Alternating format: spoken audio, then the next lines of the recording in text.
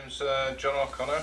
I came here to do the HGV courses. I've passed my Class 2 and my Class 1.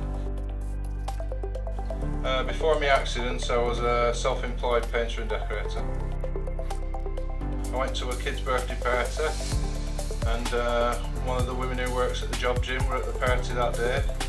Asked me what I wanted to do. I said I wanted to be a wagon driver, and she said, "You're in luck, I work for a company that does it."